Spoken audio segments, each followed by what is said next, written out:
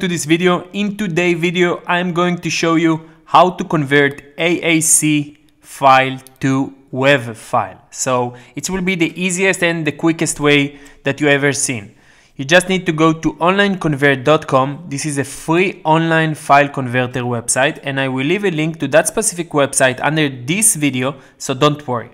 All you need to do, just go to audio converter section, click on select target format and choose convert to WAV. Now you need to choose your file or drop them here in the green box. I will drop my AAC file over there, and after it's finished to upload, just click start conversion.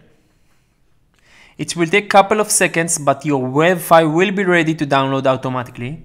Just name it as you want, save it on your computer, and you're done. Your WAV file is ready. As you can see, this is a WAV file. So if that video helps you and save you some time, please smash that like button, subscribe to the channel, and I will see you soon in my next videos. Have a good one.